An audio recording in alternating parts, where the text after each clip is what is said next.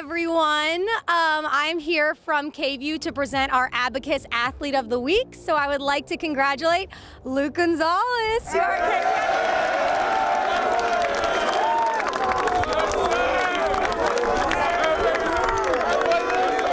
Luke, how are you feeling getting this award? I'm feeling great.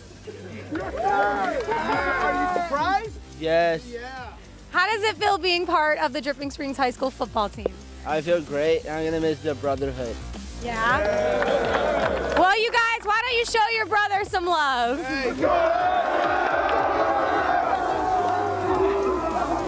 Coach, what does it mean to have Luke on your team?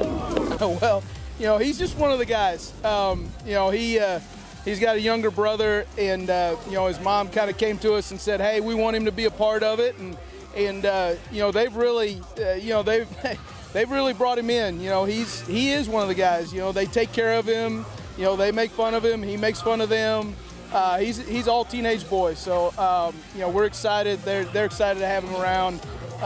He's a personality. He's a character. What were your thoughts when you saw that your brother was awarded Abacus Athlete of the Week? I was very surprised, but I was very happy for him. I mean, letting him get that opportunity is just happy. Makes everyone hype. How do you feel when you're, you know, out there on the field and you look over and you see your brothers on the sideline? I mean, it brings my heart joy letting him have that opportunity, knowing most of those kids don't get that opportunity. And I want to thank Coach Z for letting him do that.